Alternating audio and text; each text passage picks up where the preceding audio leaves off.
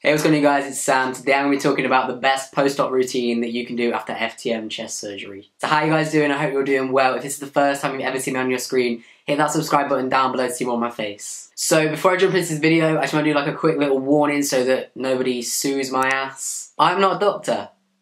Shock. So obviously always check with your surgeon before you do any of this kind of stuff. This is what I did and I survived. So this is the routine that I use to allow myself to get back to my normal mobility and then also work back into my normal workout schedule.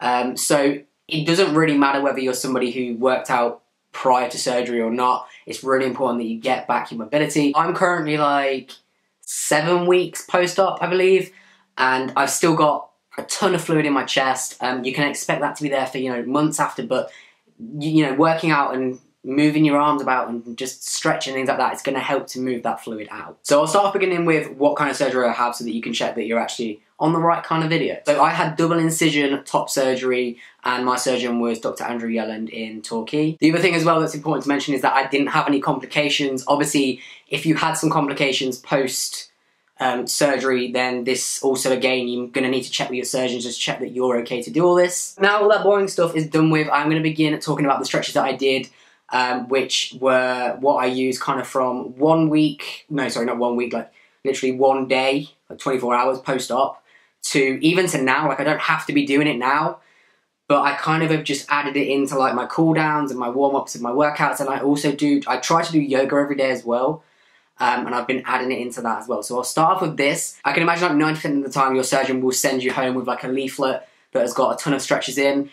It'll probably vary from surgeon to surgeon, but the basics are pretty much the same. So the first thing you're going to do is with your shoulders, you're going to bring them up and down, and you're going to do that for 5 to 10 reps. The next thing you're going to go on to is moving your shoulders backwards and forwards, and again, you're going to do that for 5 to 10 reps either way. What you'll find is when you start doing these, when you're like 24 hours post-op, these are probably going to be difficult. It's going to be very tight. You're not going to have as much movement, of course, but you'll find as the weeks progress.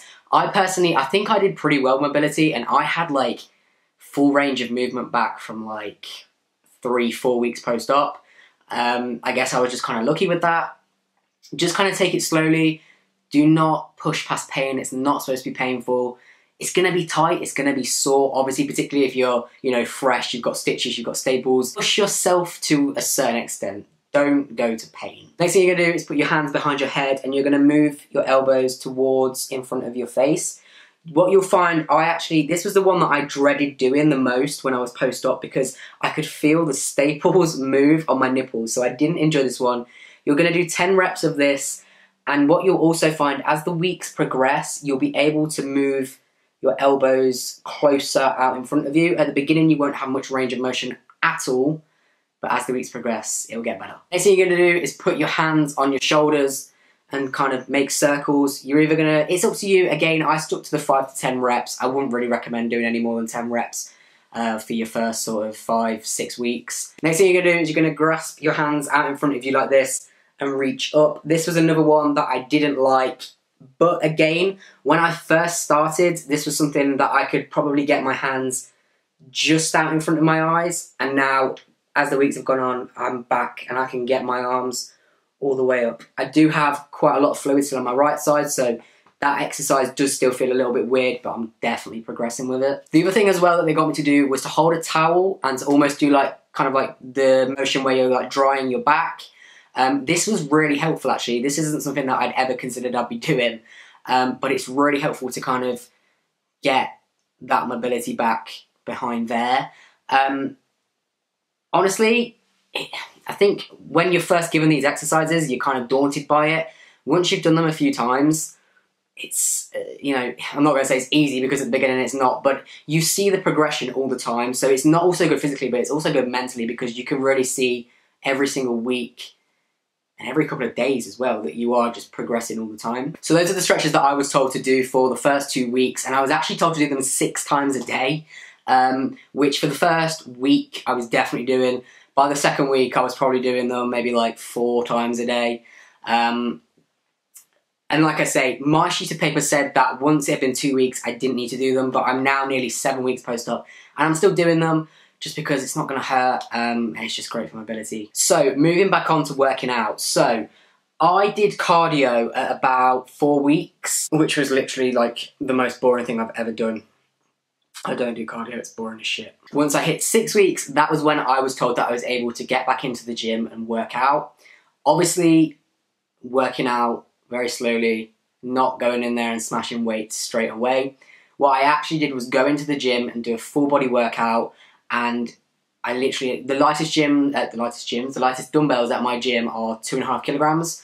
So I was literally doing 2.5 kilograms on everything. I did a couple of cable exercises, I did some body weight exercises, and that was about it. I don't even really think I sweated that much. It was more about the movement as opposed to the weight. So I've been back in the gym now for about a week, and I'm slowly adding in more weights, which is absolutely fine as long as you're not hurting, as long as, you know, nothing appears to be damaged, then you're all good to keep on adding on the weight. But what I'm going to do is I'm going to show you that first workout that I did, because you don't actually need to be in a gym to be doing it. You can do it at home. If you've got some light dumbbells, then feel free to use those. But another great alternative is to just use a water bottle. Obviously there's a bit of weight to that, not tons of weight, but enough for you to be able to do the movement.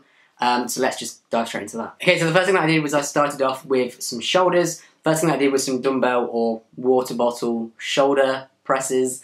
Everything I did for 5 to 10 reps, just taking it super easy. You don't need to be like going mad fast or anything like that. Just take it nice and slow. I also did some side raises and some front raises. Those 3 exercises that I've just said were for the shoulders, so great for shoulder mobility and just getting kind of like because I was actually really numb around here, so it was helping for me to be able to get that feeling back as well. It was just me. I don't have any friends. I then went on and did some bicep curls. And another thing that I tried on my first session was some overhead tricep presses. This didn't feel good, so I'm just putting it out there. It's an option, but it might be one that you want to avoid for quite a few weeks. Yeah, it just didn't feel quite right to me. And then not forgetting the legs, I did some bodyweight squats, some bodyweight lunges, and some bodyweight calf raises. Everything 5 to 10 reps, like I say, take it super light. You'll notice that I didn't do any chest. I also didn't do any back as well. I was just taking it really easy. But I also obviously didn't do any chest. I didn't want to go into the gym and straight away just load up my chest. I am now back to doing a bit of chest. I did 15 kilograms today. That's like the heaviest that I'll go for quite a while. But it all feels good. So as long as it feels good and as long as your surgeon says it's okay, then you're all good to go. I did this workout 2-3 times before I started to now go back to my normal routine, and I'm basically now doing my normal routine, sometimes with normal weights, and on some exercises I'll go very light. But yeah, that is everything that I did post-op. My mobility is completely back, so it's worked for me. Hopefully it works for you. If you enjoyed this video, feel free to give it a like. Comment down below, tell me if you've given this a go. Tell me if you did anything, what did you do? I'll be interested to know. As always, remember to subscribe to see more of my face, and I will see you guys in another video.